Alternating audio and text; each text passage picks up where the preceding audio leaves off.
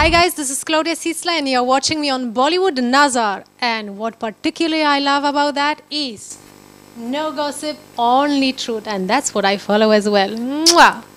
Today we have with us a beautiful lady who has created a mark in the industry of Bollywood and in the hearts of millions of Indian audience in a very short span of time.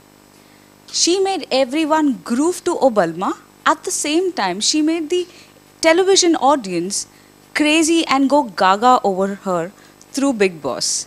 Yes, I'm talking about the hottest Balma girl, Claudia.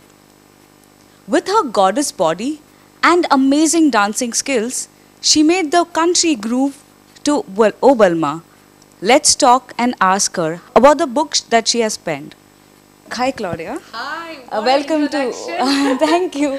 Welcome to BollywoodNazar. Thank you so much. It's my pleasure. My first question, basically, today I'm going to talk all about your book that you're releasing. Now we can say that from a model to an actress and now a fitness guru. Wow. You have written a book, right? Yes. Keep eating, keep losing. That's right. So I'm going to ask all about that and little Bollywood things. Sure. So how and from where did this journey of writing a book start?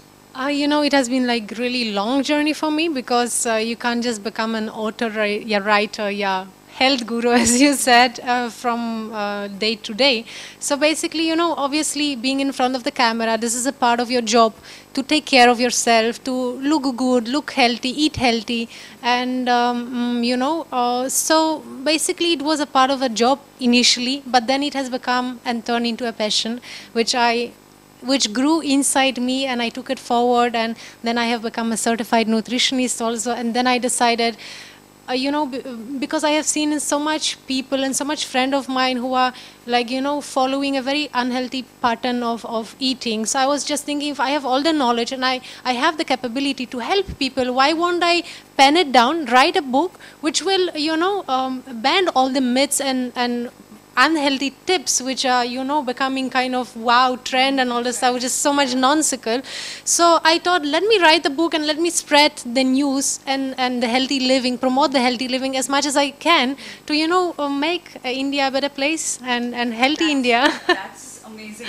Make India a better place to live. Really. Yeah. How did this, what is this book all about? I want to know in detail about the book.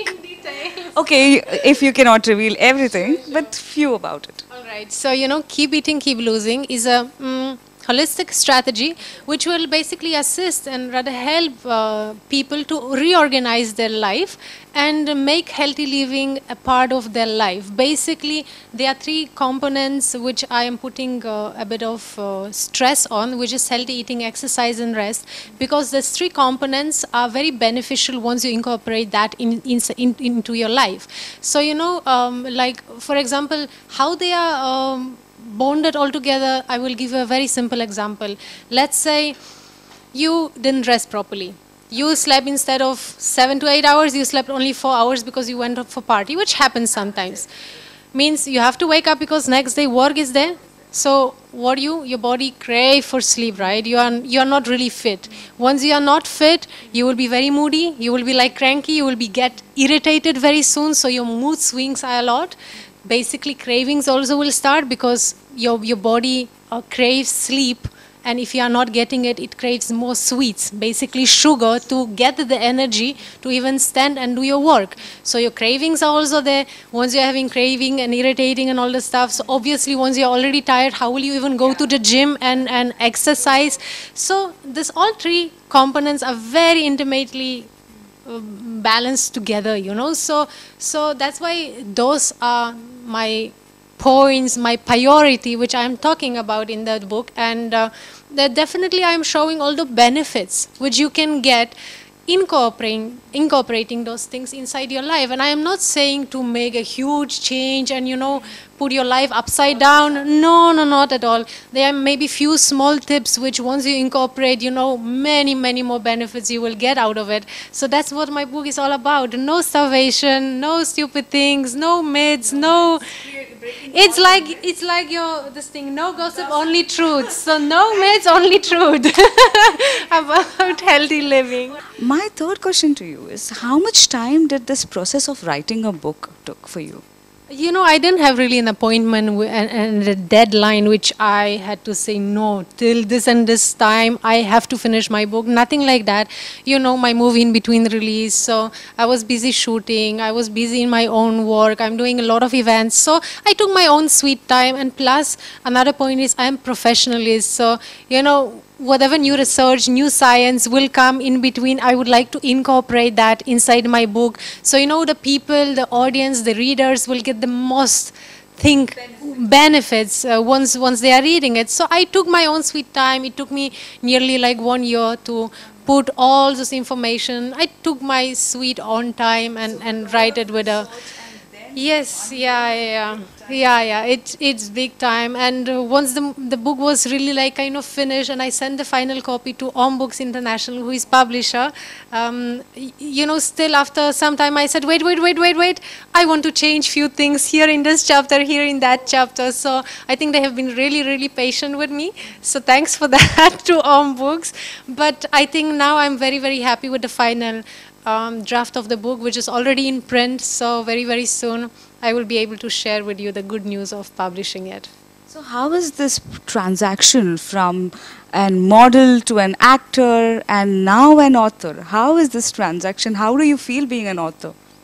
You know, I'm not really thinking about myself as an author, because I think an author is someone who is continuously going to write more and more books. Obviously, I got the tag of being a writer right now, but I think it's more like sharing those valuable information with people whom I love the most, people around me. I want them to be healthy, and if I believe they can change their lifestyle in a very easy way, which they don't need to sacrifice about the taste of Indian food, or, you know, I'm also a foodie. We all love food. We don't want to compromise on that, right? So I just wanted to share the valuable information, and that was the most, you know, the best way to do that was to write a book. That's why I have decided. So I don't really see myself as an author, but rather as someone who is giving you a help. Yeah. Like in the Indian audience, do you think there is misconception of dieting and starving? They have this complete misconception about keeping their body healthy and all? Absolutely. Starving is the worst thing you can do to your body, because the body continuously needs energy. We need plenty of energy to even run and be a part of the hectic schedule which we having, especially living in Bombay, especially living in the metro. So, you know, starving is the worst thing. It slows down your metabolism, which is really something which you don't want to happen. So that's what I'm also saying, never starve. You should eat. Have your 3 basic meals, which is lunch, breakfast, lunch, and dinner. And in between, do snack also. And give that, you know, like power nap you are giving to your sisters. So you do that power snack, which will also help the body to rejuvenate and bring some more energy into it. And so you can run and finish your meetings and do your work and be back home and still meet your kids and be energetic, right? So your body continuously needs that healthy snacks, healthy energy as well. So that's why, yeah, starving is one big myth. If you want to lose weight, definitely don't starve. And trust me, the diet has been like, people are paranoid hearing even the word about diet. Diet is not something you should be paranoid on, and diet is not something which you should be on and out. Yeah. So my point is, and my point of view is, diet, or rather I would like to use the word healthy living, is something which you should incorporate some parts into your diet and make sure that it is a part of your healthy living forever. So it's not something which you are following like the detox diet for 10 days, and then you are coming back to your old unhealthy eating pattern, which doesn't make even sense. You are just wasting your time and really putting a lot of stress on your body, which is not really a healthy idea to do. So yeah, so I would like to really bash that myth, just bash it. Is there anyone who's inspired you to write this book?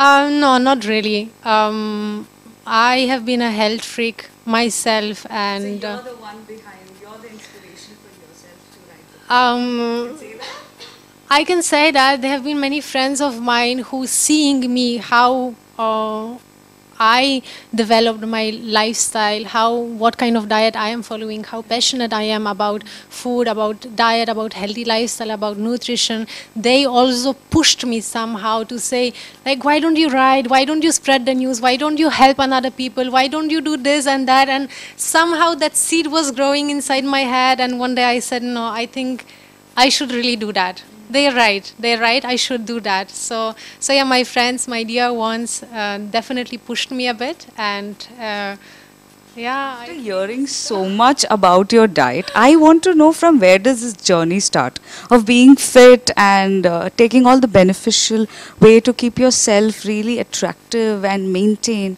From where does this journey start? From the childhood, you were so disciplined about eating food and all. Like usually in our childhood, we all eat a lot of junk food. So were you like that, or you were like those disciplined ones that I have to eat this and I have to eat that? Oh, let me tell you the truth. That's another long, long story, but let me make it short for you. I have not been a sweet kid. That innocent face doesn't say it all. So I basically dedicated keep eating, keep losing to my parents because they went through torture with me. And trust me, when I was like a kiddo, since my youngest age, I used to hate to eat. This was a torturous thing for me to do. My jaw was paining while chewing the food. So I was like anti-eating kind of stuff. So my parents probably would sitting like 2 hours on the table with me to feed me and make me eat and just wait till I will finish that meat. So they really had to like force me.